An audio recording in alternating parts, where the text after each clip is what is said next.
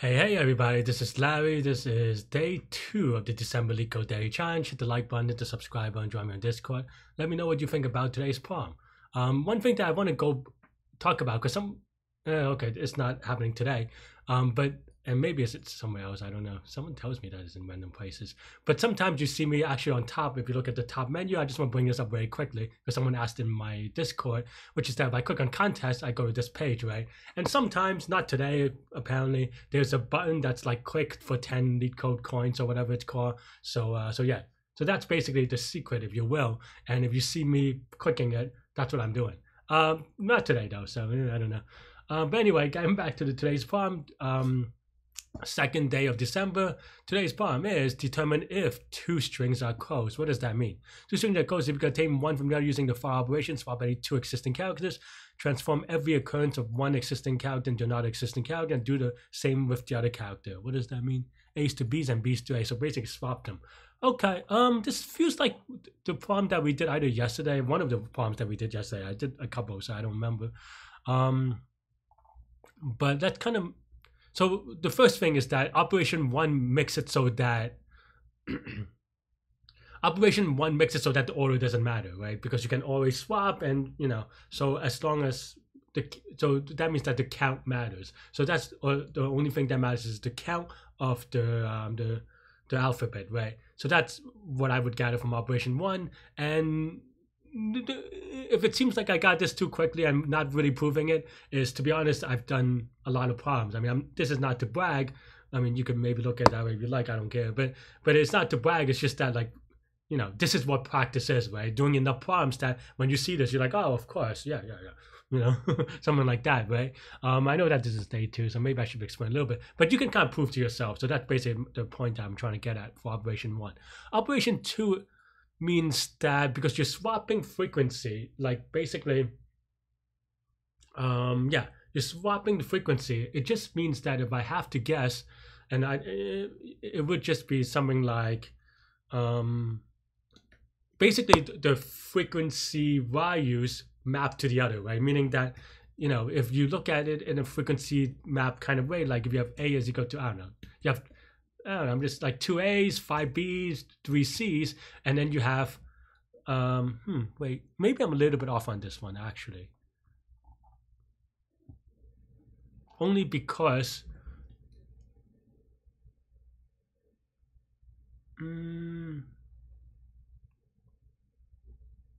well, what I was going to say, let me finish that first, I guess.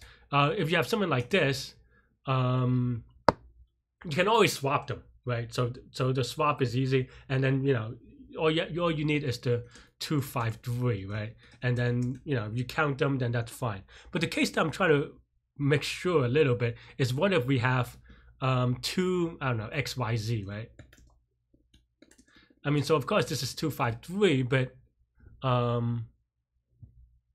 I guess it still works, right? Because you can say turn all X into A's and then A's into X, but there's no A, so that's fine. Okay, so I think I'm convinced on that, but maybe I can make it wrong.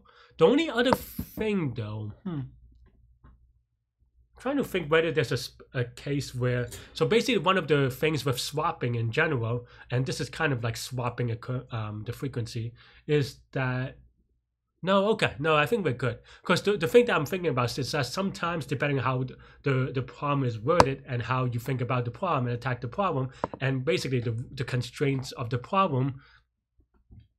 My mic is a little wobbly. Let me make sure that it doesn't fall off.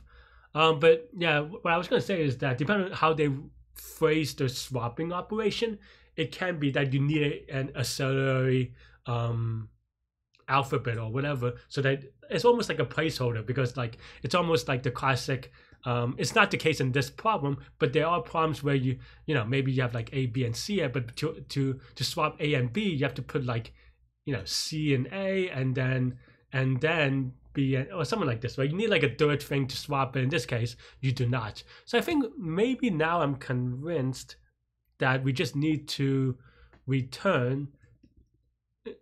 I'm gonna YOLO a little bit, but so we'll see if that works. And I might have to sort it, but hang on. and this is just me. I mean, this is kind of an ugly thing, to be honest. But I'm just trying to one-line it, maybe. Let's give it a spin. Looks good here. Let's give it a submit. Oh, no. See, this is the one that I think I wasn't sure what they meant. Oh, okay. So, okay. I mean, I think I just misunderstood this one a little bit. Because we actually... okay, I think I was... I'm not gonna lie. I also was trying to be cool, right? Because I was hoping that this was the case, but it's not. I mean, it's fine. It's a one-liner otherwise. But I had it in my example, right, where I thought that you can transform X into A, for example, and then A into X, but there's no A. But I guess it has to be existing. I wasn't sure what they meant by that, but I guess now with this answer, I know. Oops. I guess I could have made one of the test cases since we did talk about it, but that's fine. Okay, so now, okay, let's frequency, right.